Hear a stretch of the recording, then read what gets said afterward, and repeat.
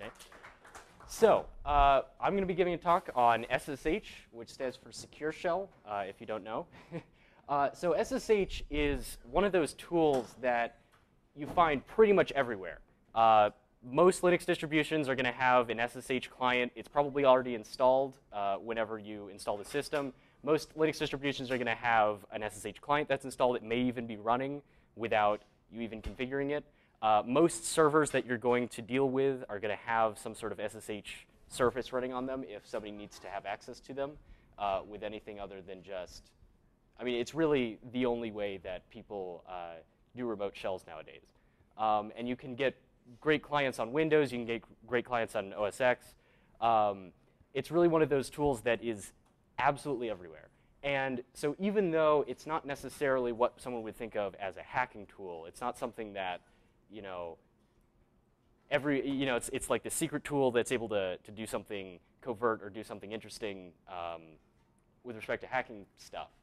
It's really one of those tools that, if you know how to use it really well, in an information security context, it can both be used really effectively for defensive things and for offensive things, particularly getting through firewalls.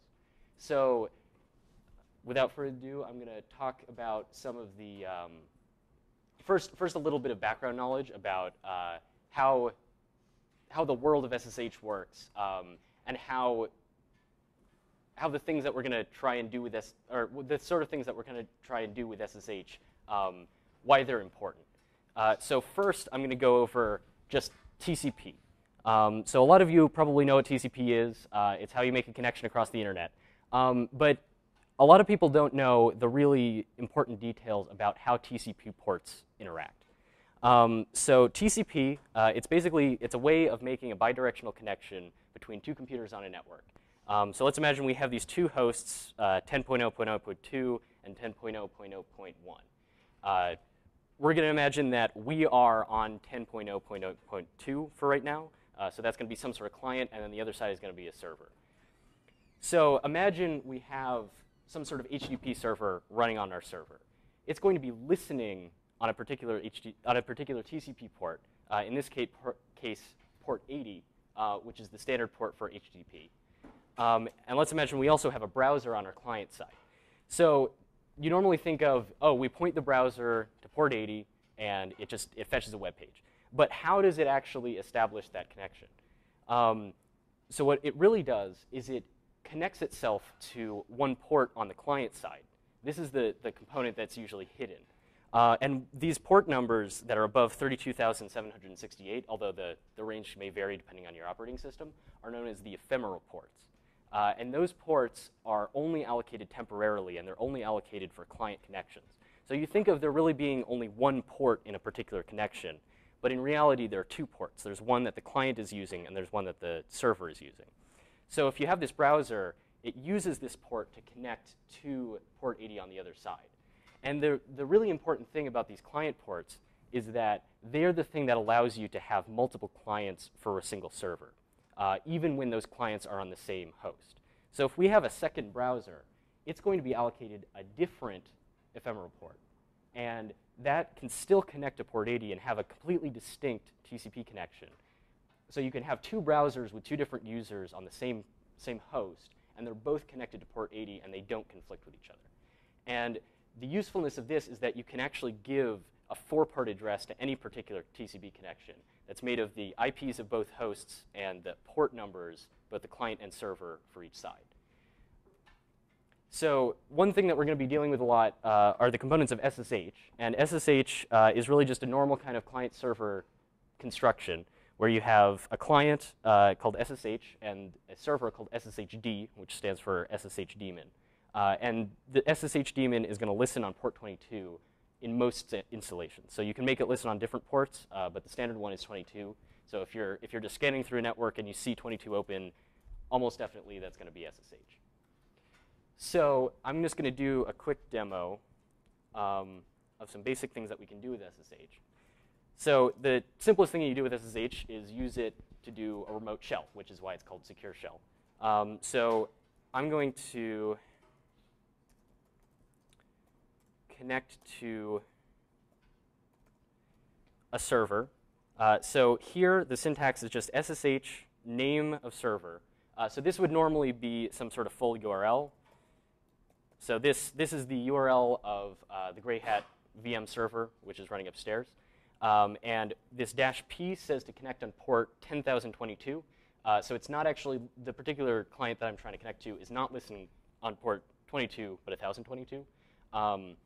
This is because it's actually a VM, and I had to port forward some things. But what you can do, so this is a prompt. I talked about this last time. It's basically asking you, it's giving you this information to make sure that somebody is not trying to trick you into connecting to a server that you don't want to.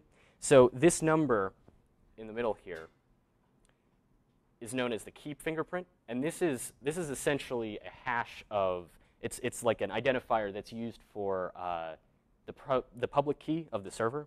So every server is going to have its own pair of private and public keys that are used for encryption.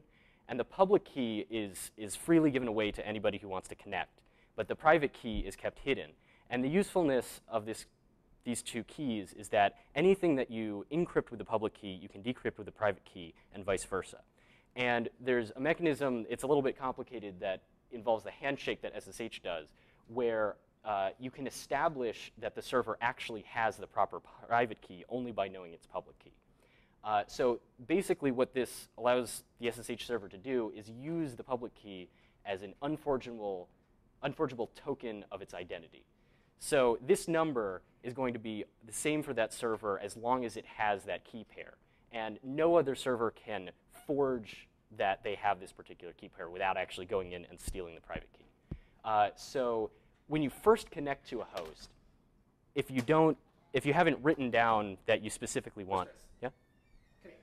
Come here. Okay. I found your food. If you haven't said that you specifically want this host to be trusted, then it's going to ask you and make sure that you want to trust this host. So most people just say yes to this. And it says that it permanently adds it to your list of known hosts. So you actually have this list of hosts and public keys that you trust. And that is local, and I can actually show you which file that's in. And the most important thing about why you need to make sure that it's exactly the same host, because if this prompt appears again when you're logging into a server that you've already logged into, that means that either they've changed the keys. Yeah? You have a, I was just wondering, so if I'm running an SSH server, the idea is to like inform my clients of this fingerprint, and that way they know that they're connected to the yeah. real me, right? So yeah, if you really need to make sure that your clients' connections are safe, then you should put something like this. You should make it publicly available, and it's perfectly safe to let the public key be public. That's why it's called the public key. You just need to, yeah, so the clients will need to make sure that it's this number and not some other number. In reality, it's usually fine to accept this when you're first connecting, because you usually don't, I guess it really depends on the circumstances. But if you see this ever change, that's definitely cause for concern. Because imagine, because I mean, here's a password prompt right here. If somebody put up a fake server and they just listened for passwords, because the password is it's not being sent across in plain text, but once it gets to the server, it's being decrypted so the server can see it. So if I were to connect to a rogue server and I gave it my password, it would have my password in plain text, which would be bad. So basically, you don't want to connect to servers that you don't know, and the public key system is one way you can do that. Let's see. I think I just took too long. There we go. So it's a little bit hard to tell that much changed because I have exactly the same prompt on both of these systems. Can we pause? Sure. Yeah. You have pizza? Yep. Okay. So does anybody have any questions so far on anything about what I've said so far?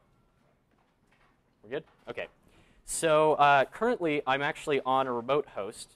It looks pretty similar because I actually have the same user. I'm just on this thing called SSH demo server, which is the virtual machine that I set up. Oh, you have a question? No, sorry.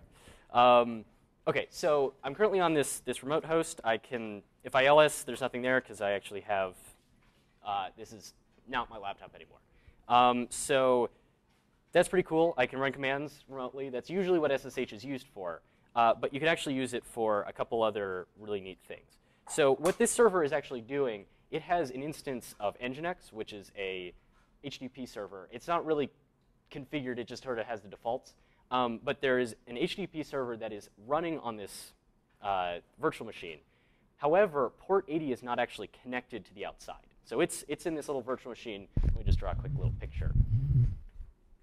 So we have this virtual machine. And it's inside this larger box. And its port 22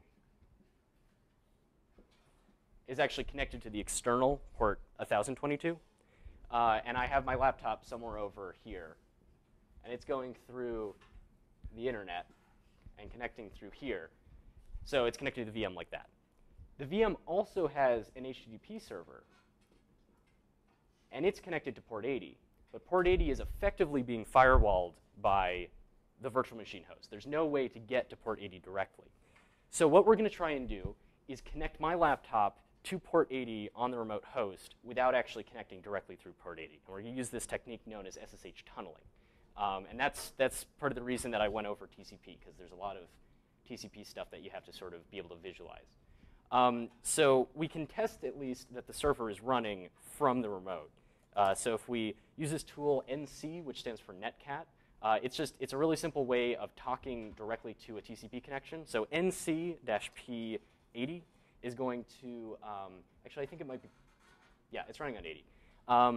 This is just going to connect directly to, oops, sorry. There we go. So this is going to connect to the local machine, which is actually the server. So localhost, when I type localhost is a little bit confusing because we're dealing with two ends of a connection at the same time here. I mean, currently we're just on the server, so we're only dealing with the server. But localhost doesn't necessarily mean my laptop. It could mean the server, depending on the context. So I'm just connecting to port 80. And I'm going to be super cool here and issue an HTTP request directly. So what this did is I made a request to the server. Yeah? So does localhost always route to the machine that you're currently on? Yes. So really what localhost is it's a shorthand for the IP address 127.0.0.1, which is the IP of this virtual network card called loopback. So you can have more than one network card on a machine. So you have like a wireless adapter, and you have your Ethernet adapter, you may have other stuff. And all of those can have separate IP addresses. So you can receive information on all of those. There's also always a virtual one called LO, or loopback. And that is used for sending messages from clients on the computer to servers that are also on the computer. So we're just listening locally instead of on some particular outbound thing. So this basically proves, you can see, welcome to Nginx. This was actually an HTTP server. So this thing I did right here, I'm just going to, this is actually a full HTTP request. This plus 2 new lines is actually making a full web browser sort of connection to the server. I'm just typing all of it. But that's just a nice way to test because I don't actually have a web browser on this remote machine. Anyway, so what I ideally want to do is be able to point my actual web browser to that machine somehow and get a page from it. So what we're going to do is known as an SSH local tunnel. And local tunnels are done with the --L flag. So essentially what we need first is for SSH to be connected to SSHD on the remote. And that's what we already have. And we have an HTTP server that's running on the remote. And we have a browser that's running locally. And we need to connect them together. But we have a firewall in the middle. So we can't actually directly connect these two pieces. So what SSH is going to do when we set up this tunnel is actually relatively complicated. And it essentially involves encapsulating a whole connection inside the connection that is already established between SSH and SSHD. So I could draw all of that, but it would get really messy. So instead, I'm just going to draw this as if the two ends were magically connected. What's really happening is those two are connected only virtually, and the information that's passing between them is actually passing between SSH and SSHD. So the browser is going to connect through a client port to port 8080 in this case.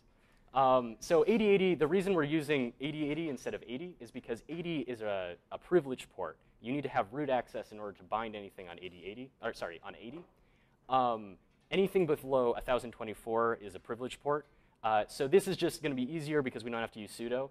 The HTTP server is already running on root on the remote. So then what's going to happen is this is going to connect on 8080. That connection is going to be forwarded to the remote. It's going to come out appearing to be a client connection, and it's going to connect to 80. So what the HTTP server is going to see is a connection that appears to be coming from localhost on port, some ephemeral port. And what the client sees is that it's connecting from an ephemeral port to port 8080 on itself, but what's really happening is there's a full connection all the way from the browser to the HTTP server. And the way that you actually initialize this is this command at the bottom. So you do SSH, you do your host, you do ports, whatever, that you're going to use to connect. And then you do a capital N, which means don't execute a command once you've connected. And then you do a capital L, which is for local tunnel. And this part that comes after it is a little bit confusing. It actually took me a while to really figure out which pieces are supposed to go with what. So this 8080 here specifies which port on the remote, on the local machine we're connecting to. So this is where we're binding.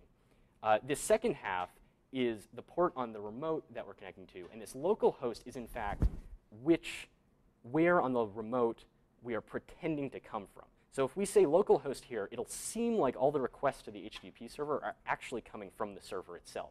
We can do things like, if we know the IP of this server, we can put the IP of the server here instead of localhost, and it'll appear like those connections are actually coming from the internet.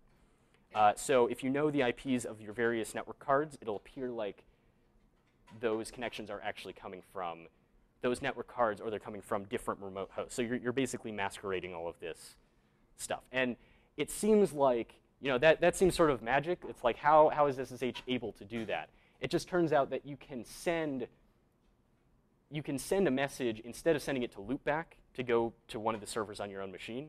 You can also send it to one of your network cards, and then it comes right back. So you can say, I want to connect to a local web server on my machine through my Ethernet card. And the network stack will handle that. It'll just seem like it's going through the Ethernet card. So it'll go out the Ethernet card, be routed right back, even though the kernel will actually just do it automatically. So it doesn't even need to exit hardware-wise. And then it'll come right back in and connect to the server.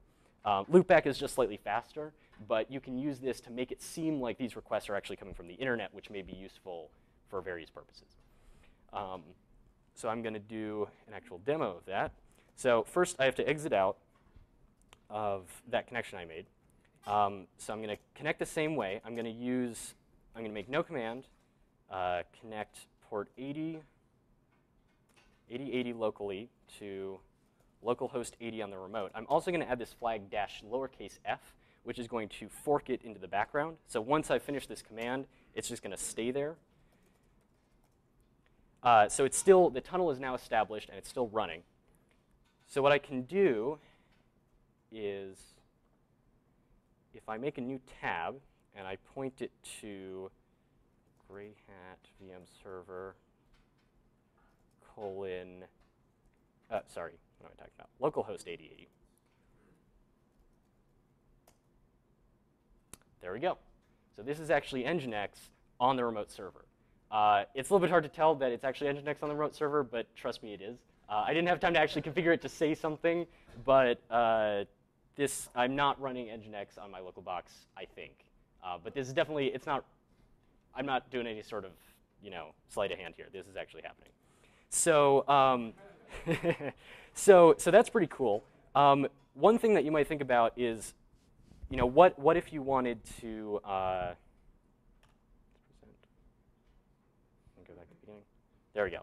So what if instead we still have this two-way connection between the two machines, but the L command only allows us to connect a client on the local machine to a server on the remote machine. Sometimes we want it the other way around. Sometimes we have a server on our machine, and we want to make it so that things connecting to a specific port on the remote are going to be forwarded to us. So this is useful for a bunch of purposes. This would allow you to do something like make connections out of a machine, like if you had a server behind a firewall, let's say, and it didn't have any outbound access at all. All you could do is connect into it with SSH. You could use this to bind on something like port, I guess if you had root, you could do it on port 80. If you didn't have root, you could do it on port 8080. And you could have normal internet connections seem from the remote standpoint to go through to the internet when what they're really doing is they're being forwarded through SSH and coming out of your local machine. So this is really a very similar concept. You may have noticed that I basically just flipped the whole thing. The real difference is that SSH is still on the left-hand side and SSHD is still on the right-hand side. And that's the key, because you have the right-hand side is still the SSH server, and it's still the remote. But we may have servers running locally and clients running remotely. So it's really same deal. You connect through this way, and it comes out this way. And the syntax for this is very similar. You connect to the host, don't do command. You use a capital R for remote instead of L for local. And this 80 is going to specify where on the remote we're starting. And then here is where locally it's going to masquerade to appear as if it's coming from. So it's the same syntax.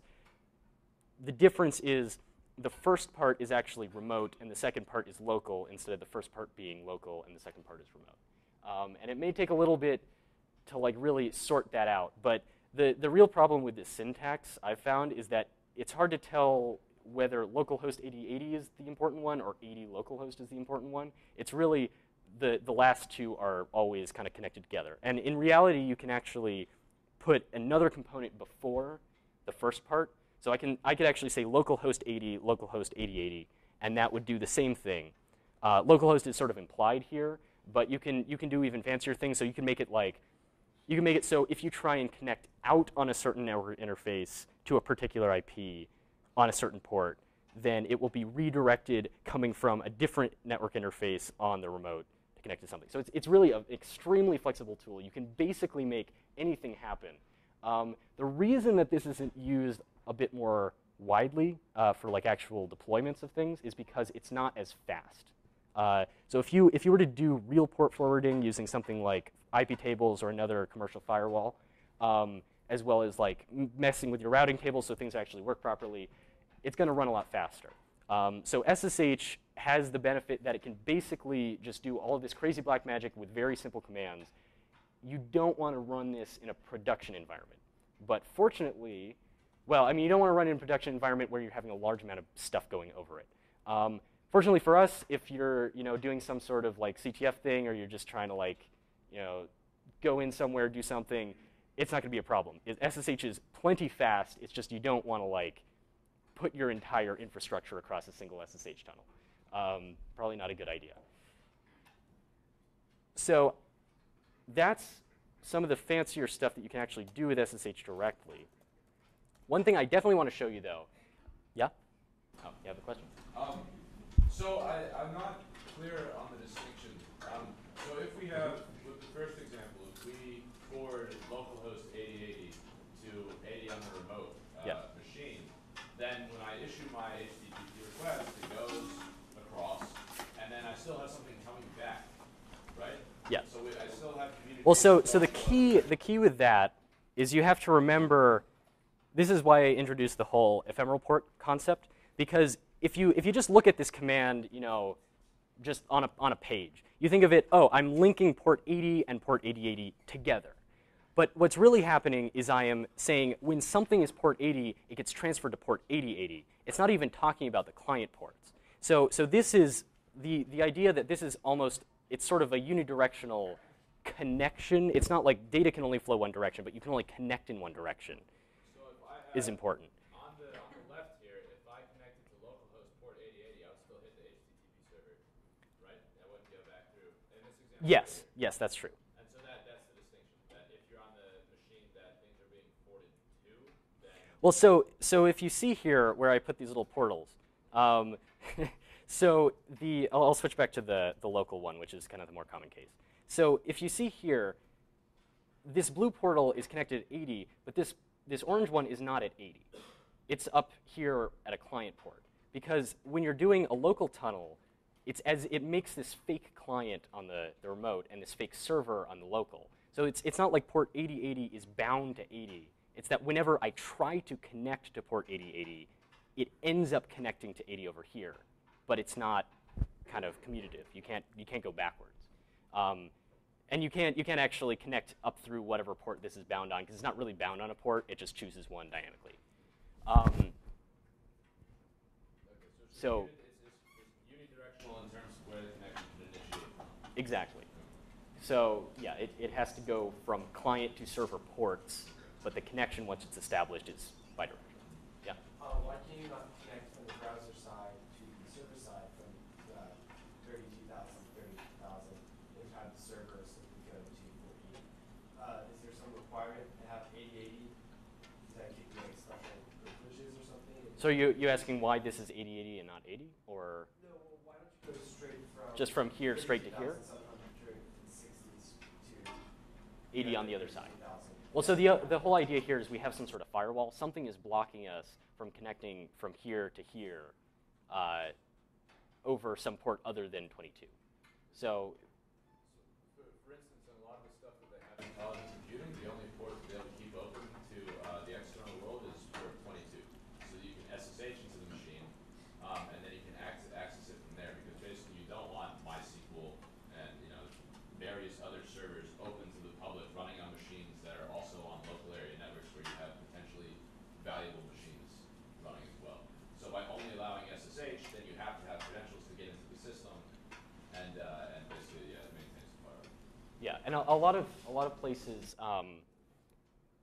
they'll actually, if you're working on like a development server, if you're doing some sort of web development, you're just doing it completely internally, and you don't have. I mean, I guess it depends how your stuff is set up. I mean, if you're an actual company, you'd probably just have an intranet that's not connected to the external world.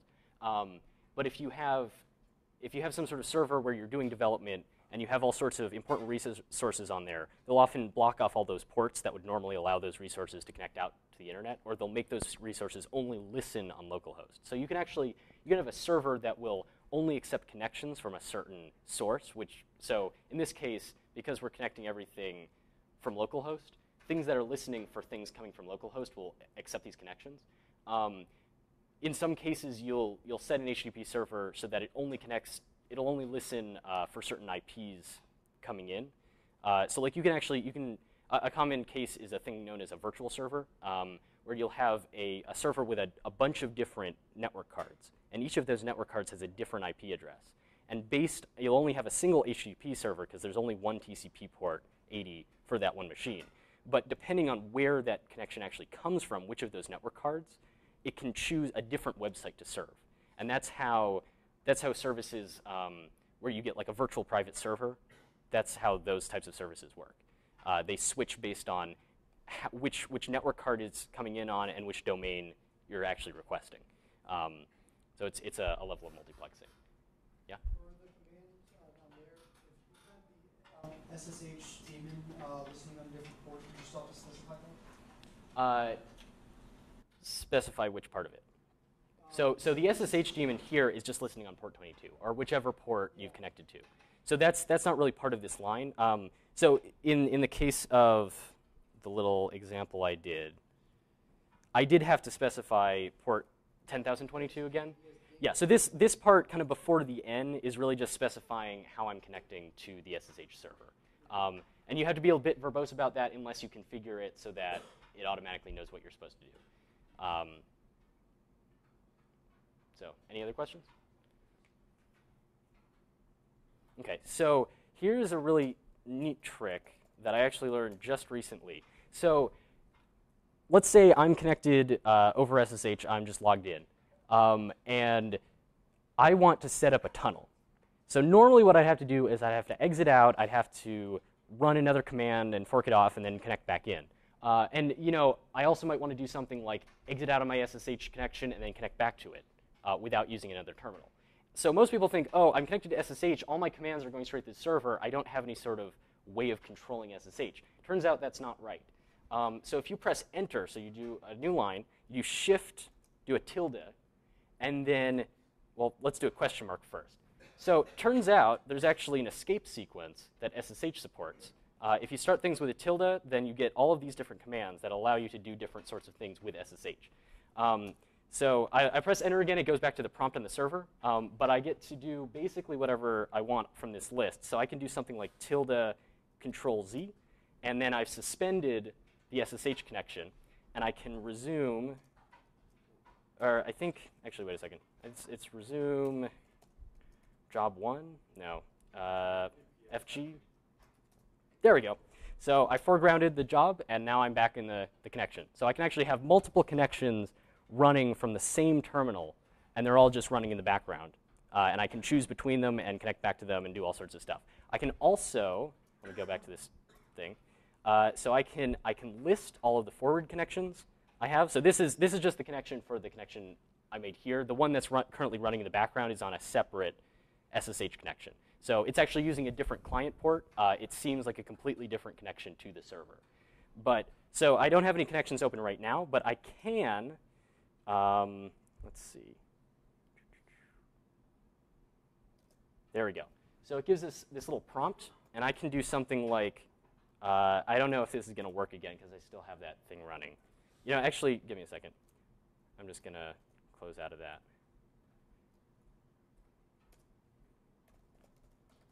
So let's say I wanted to set up exactly the same forwarding that I did last time. I can do that without actually exiting out of my SSH connection. So if I do tilde capital C, I do L 8080 localhost 80. Oh, it's already used. OK, so that thing is still running. There we go. That should fix it.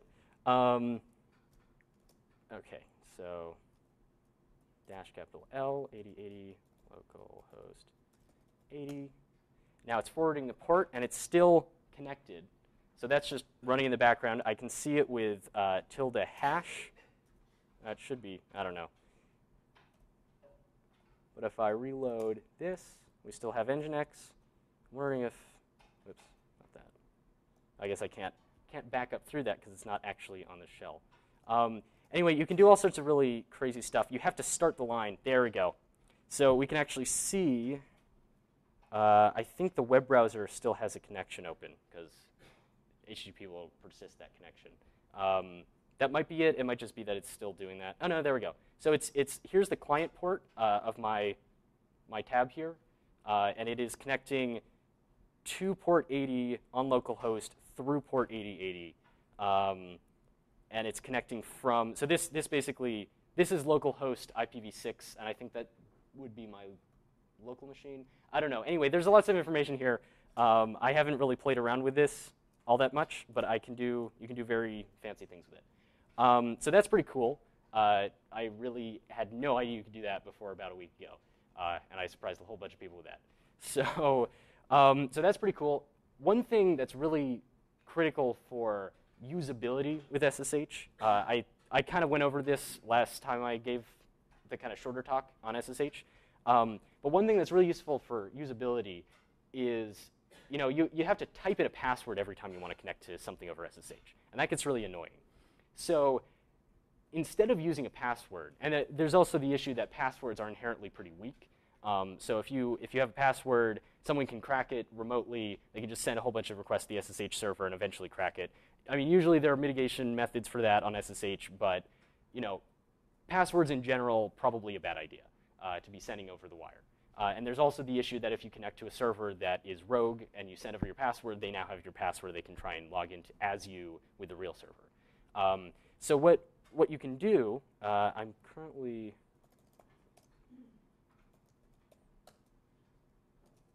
so I set this up last time on this other account. Oh, wait, I cleared everything. Sorry. So let me just connect to that server again.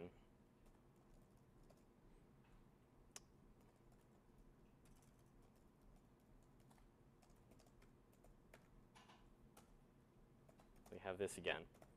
So the reason it prompted me again is because I switched user accounts on my local machine. So each user has their own list of trusted public keys. The way that SSH generally, oh, wait a minute.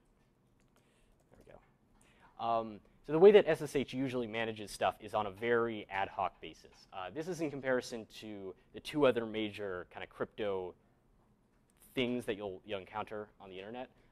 If you're talking about like SSL or TLS and HTTPS stuff, that's all going to be certificate-based. So you don't really have to deal with trusting or not trusting things. It's kind of done for you. And you can also talk about like PGP, which is this web of trust model. It's basically crypto. A lot of the problems in crypto really have to do with deciding which public keys you're supposed to trust. With SSL, it basically says, we tell you who to trust. With PGP, it says, you can figure out who to trust, but you can ask your friends. SSH really says, I have no idea who you should trust, just trust some people. And it usually works out pretty well. So that's why everybody just has a list of keys that they trust. The server has a list of keys that they trust. You kind of just set things up ad hoc. It's really easy to set up, but it doesn't scale super large unless you do some sort of thing on top of it. So right now we're on the remote server again. So I'm going to, so what you can do, there we go. So what I did right there is with the command ssh keygen, I was able to produce a public-private key pair. And that is useful. That allows us, so the server already has a public and private key. And with that public and private key, you can identify which server is which, and you can actually establish some sort of secure connection with it. However, it's also useful to have a public and private key on the local machine. And what you can do with that is you can make the server trust a list of public keys so that not only does the server have authentication that it is in fact the server, you have authentication that you're you. And you can, as long as you hold on to the private key, you can connect into the box, and as long as it trusts that that public key is actually what it's supposed to be using, then you can log in without a password. And that's pretty useful. So what I did here, I generated one that doesn't have a password on it. I have a passphrase on it. And what the passphrase does, it's actually not sent across the wire like the password would be when you're logging into SSH. It's used to decrypt your private key. So I might want to, because there are a lot of different components to this. Just give me a second.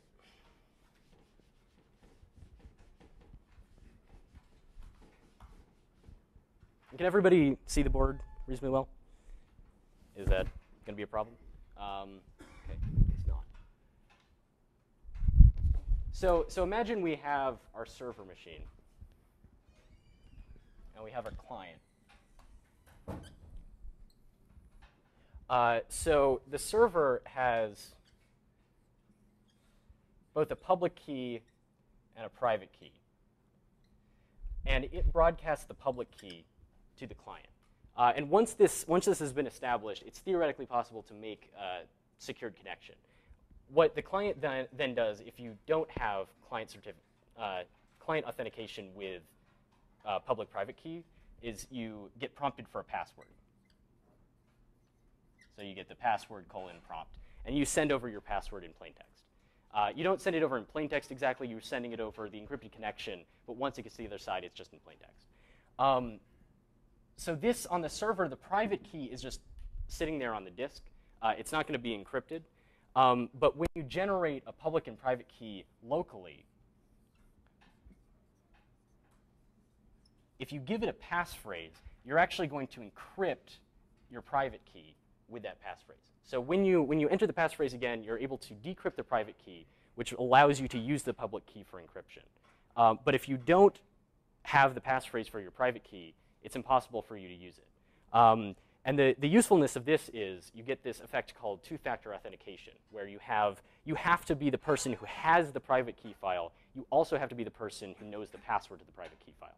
So if this is your laptop and somebody steals your laptop, if all of your private keys are encrypted, so you put passphrases on them, then even though they have these private key files, they won't be able to log in as you to all those servers that you're authenticated on. So this is strictly better than sending your password across. It also has the benefit that you're only sending your public key across as verification that you are you.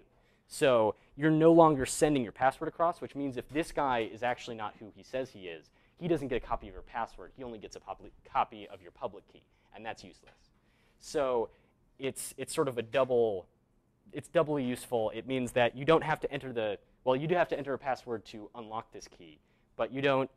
I'll show you in a few minutes how you can not even have to enter your password every time using this scheme. And you also get increased security, and the server is able to certify that you're actually the person who's supposed to be logging in. So what we did here, we generated our own pair. So actually, I probably want to set a passphrase on that. So let me just. So what really happened is all of this stuff gets dumped in .ssh, which is a directory in your home directory. So IDRSA and IDRSA.pub are your private and public keys, respectively. So I can actually just look at those directly. That's my private key. You don't want to do that normally, because if that's actually an important private key, especially if it's not encrypted. This is the public key. So I'm just going to remove those.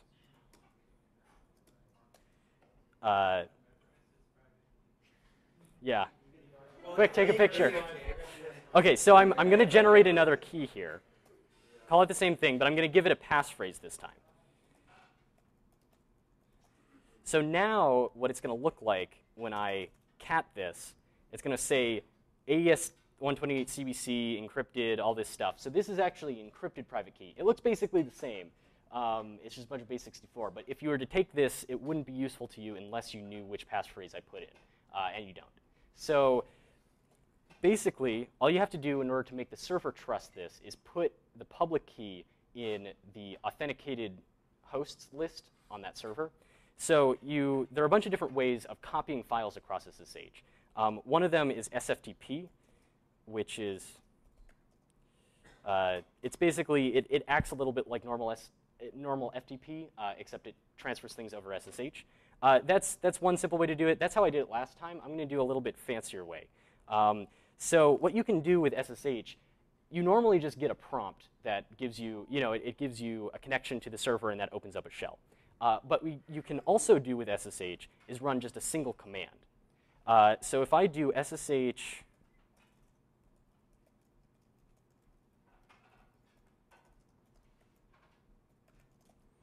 and I do something like that, actually that's not going to give me much.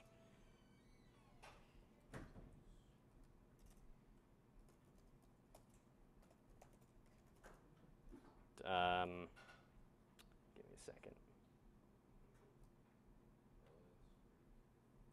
Huh?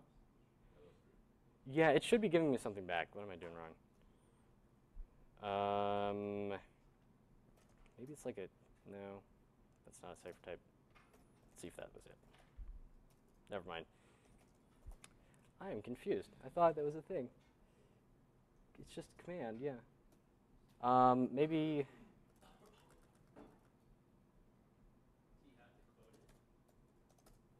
Well, I want it to be sent over as a single thing. Let me just try something as simple as that. Nope. That is weird. Anyway, so I guess I'm going to use SFTP. Because what you can normally do, I need to figure this out. This is weird. I'm definitely in.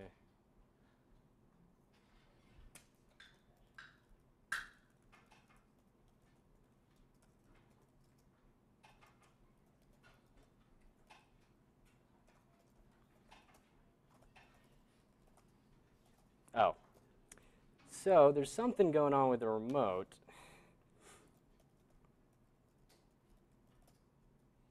It's still up.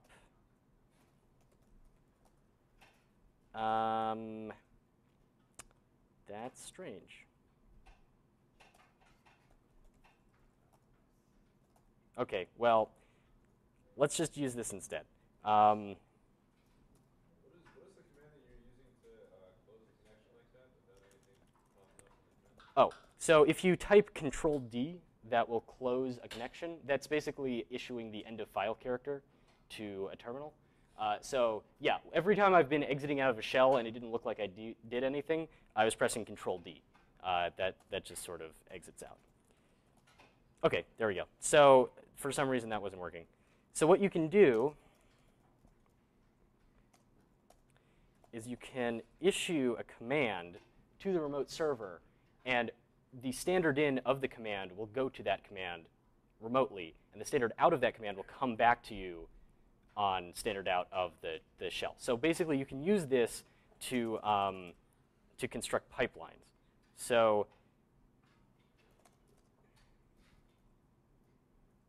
if I wanted to look at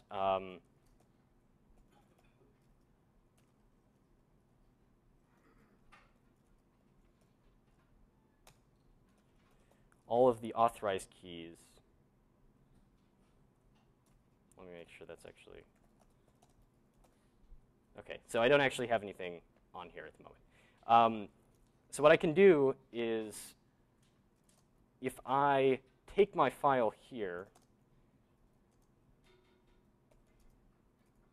if I take my public key and I pipe it to this command, I actually make it go into cat and then get redirected to that thing on the remote. So that actually wrote a file on the remote. And if I go back here and I cat it, I'm actually running single commands remotely and working them into shell pipelines. So that's another fancy thing you can do with SSH. So if I wanted to like run part of a shell pipeline locally, and then another part remotely, and then another part locally, and then another part remotely somewhere else, and another part locally, you can do that all in one line. So other very fancy things. So that's pretty cool. So I put this in this authorized keys file. So now the server will trust that my key is supposed to authenticate to that user. So if I try and connect again, it's going to, oh, there we go. So it automatically recognized that ID RSA is the correct key. So that's sort of a standard thing. If it's called ID RSA or ID ECDSA, then it'll automatically use that as your key. But as you can see, all I had to do was enter the passphrase for the key. I didn't have to enter any sort of password for the server. So that's still a little bit annoying. It's basically back to the same position where I have to enter this password every time. So the next thing you can do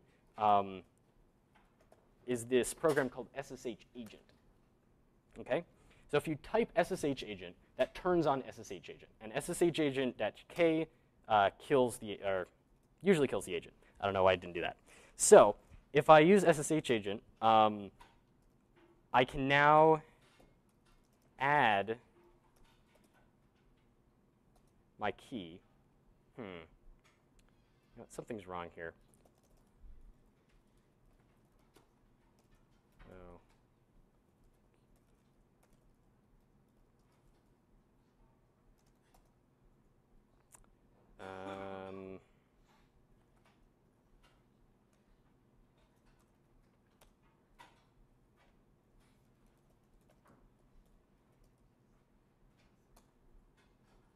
God, what's wrong? Okay. So for some reason, oh, I think I know what this is.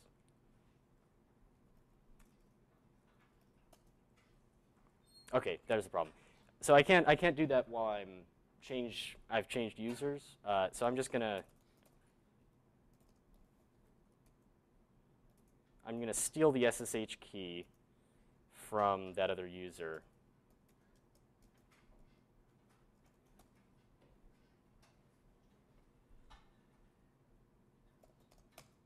Okay, so now I have various stuff here.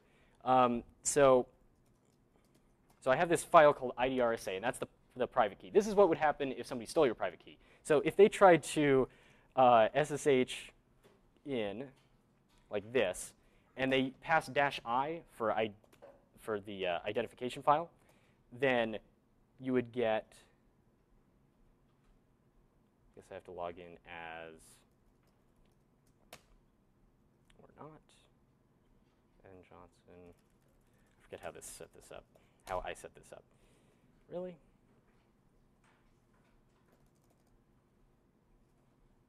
Oh, I think I know what it is.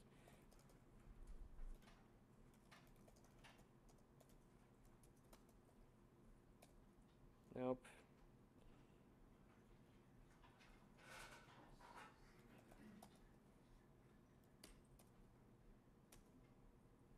Okay, I really don't know what went wrong.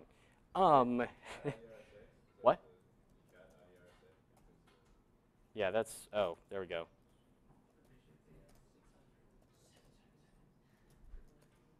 Usually don't want to do that. There we go. Okay, so now that since I know the passphrase, I can still use this key. It's not bound to the user in any way, which is why it's bad if someone were to steal it and you didn't put a passphrase on it. So I can get back into the server. So I have this all set up, but what I want to do is not have to enter that passphrase every time. So if I type ssh-agent, I'll start the ssh-agent, and then if I say ssh-add IDRSA, really? This was working just a little while ago.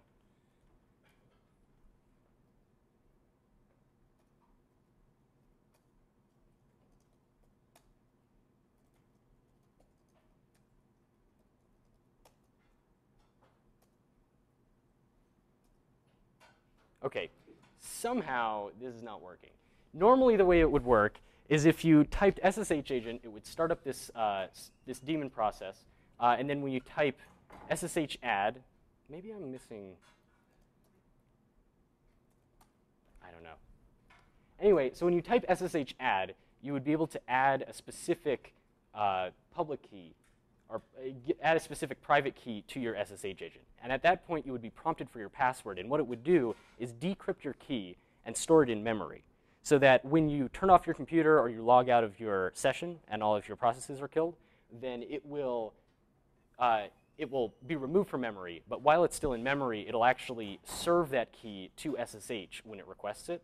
So you won't have to enter your password anymore. So this is really useful. I mean, I was using it for Git, just like, anyway. So basically, that allows you to get past the whole password thing almost altogether. So you really only have to enter your password once, and then you can use SSH a whole bunch of times, and that's really useful. It also allows you to put it into those complex pipelines, because then you're not typing stuff in every time you want to run the pipeline. So you can use ssh-agent and then have SSH running even within a shell script. So you could do all sorts of crazy stuff, pipe things back and forth, do all sorts of fancy things. So the one last thing that you can do to make your life a little bit simpler when you're using SSH is the config file locally called .ssh/config. And I already have a whole bunch of stuff in here. So as you can see, there are a whole bunch of, you can set which host it is, and you can set which key file you're using, as well as which user you're going to try and log in as by default if you don't put any sort of override. And you can also add the port. So if you want to, if you have somebody who's like really paranoid and is putting all of their stuff on port 4043, even though it's SSH, which doesn't really help you that much because they'll probably be able to fingerprint it anyway. But if you have somebody like that, then you can just set this to port 443, and it will automatically try and connect on 443. If you have something like a virtual machine behind something, and you need to be on port like 10,022 instead of 22, also do the same thing. So all of these things are sort of presets that allow you to not put in all that much information when you're logging in. One trick that I occasionally use, and by occasionally I mean just once for the gray hat stuff because I keep logging into it so much, is normally what I'd have to do is I could SSH to like the actual IP. I'm pretty sure that's still it. Guess so. Say the exact IP, or I could go to something like grayhatvmserver.noip.org. Same deal. But what you can also do, so I have it set up, so somehow if I just type grayhatvmserver, it also goes there. And that is really just using a hack.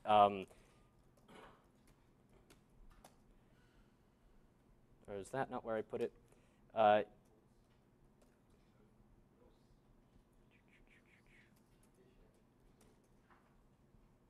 There we go. Resolve the conf.head. No. Forget where I actually put it. Anyway, so I basically just added an element to my local DNS that will redirect greyhat VM server to greyhatvmserver.noip.org. So if you can figure out how to do that, I don't actually remember how I did it, but it's possible. Then you can shorten it even more. You can probably make it just like A if you really needed to type it really fast. So you can do all sorts of fancy things like that. One last thing, I'm going to just show you.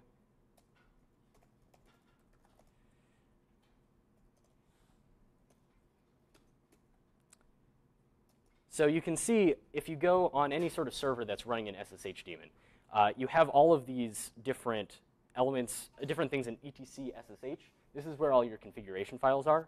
SSH_config is where you actually configure your stuff.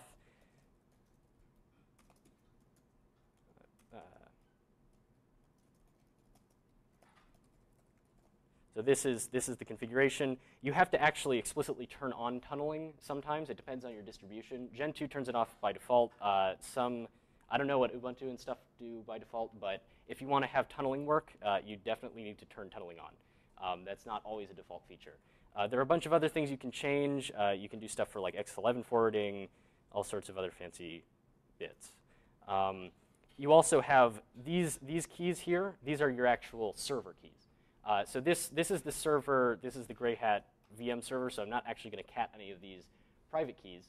But you can see it has 3 different keys: a DSA, ECDSA, and RSA. Really, the difference, those are 3 different public key crypto algorithms that it's able to support.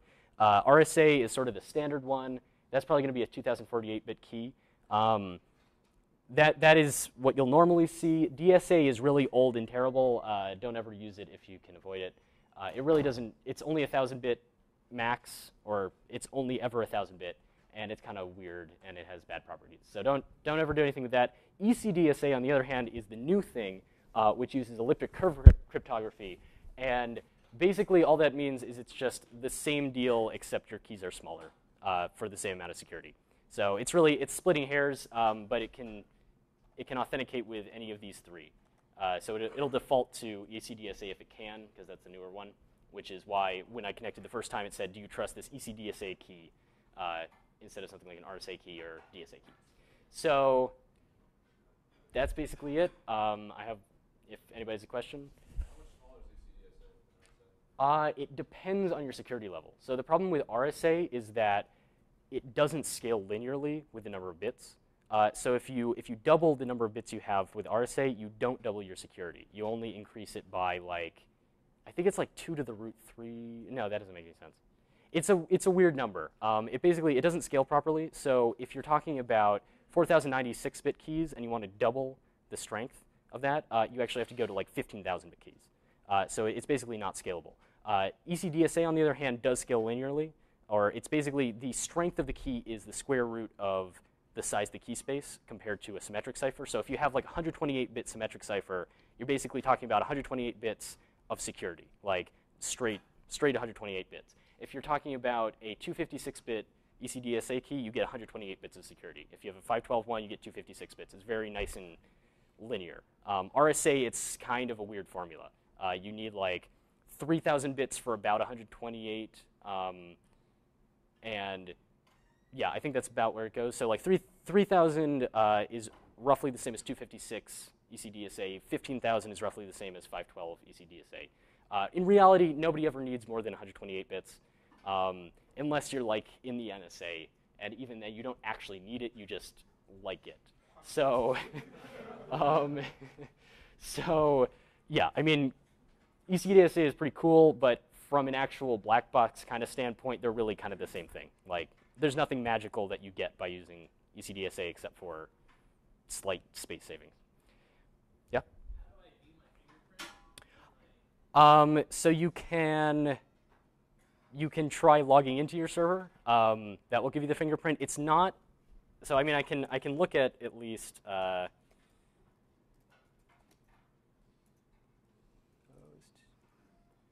ECDSA key.pub. So it's not completely straightforward how this gets mapped to that fingerprint. So I think really the most reliable way is just to try connecting to the server. There's probably some sort of SSH tool that will take a public key and give you the fingerprint. You can also, yeah, I mean, you can also, if you want to distribute something to people that they can then trust, you can actually give them this public key file. And if they add that as a line, so the nice thing about SSH keys is this is actually a single line. And they're designed to be put into these files that are just lists of public keys. So they all go on a single line. So if you basically give a person this thing and they put it on a single line in their trusted keys, or actually, what is it called? It's called known hosts. There we go. So if you just cat this to the end of known hosts on your local machine, then it won't give you that prompt the first time. So that's another easy way of doing it, and I guess theoretically a little bit more secure because you're adding more bits to it, but like practically it's pretty much the same thing. Nobody's going to be able to forge a fingerprint without like a lot of supercomputing power in like 50 years from now. So it doesn't matter. Any other questions?